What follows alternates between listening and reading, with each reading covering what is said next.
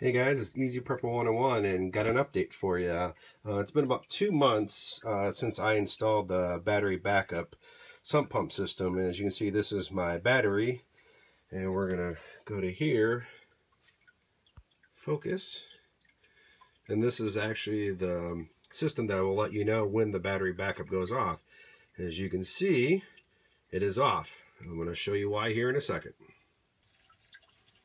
Alright guys, now we're going to show you why I actually have the battery off, and all I'm going to do is touch the negative.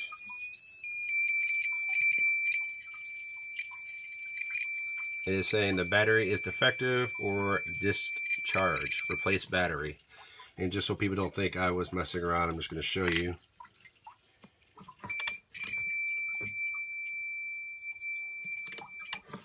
So I called Watchdog today and they were very nice. They told me what I need to do is I need to focus here. I need to take this battery to like an AutoZone or a place that can check the voltage to see what the voltage is. You know, is it holding a charge? Is it not?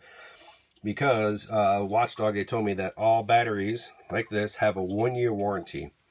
And as long as you go through this little process of take the battery to an AutoZone or another, like a company where they can run a test, and what you do is you get that test and you send them what they test, you know, their little printout or handwritten, and you send them the copy of your receipt, and then they will make the decision if they're going to send you a new battery to replace it. And more likely, the lady was very nice, saying that they will probably replace it from just the troubleshooting steps that we did.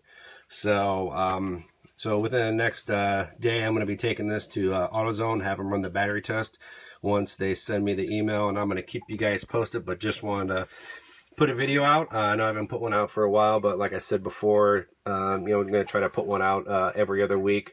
But once I will keep you guys up to date on what happens after I sent it in and I get the kind of the verdict back. So, but hope everyone has a great day. And just a quick update: we're up to 95 subscribers, so we're just 5 away from that magic 100. So we'll talk to you guys later.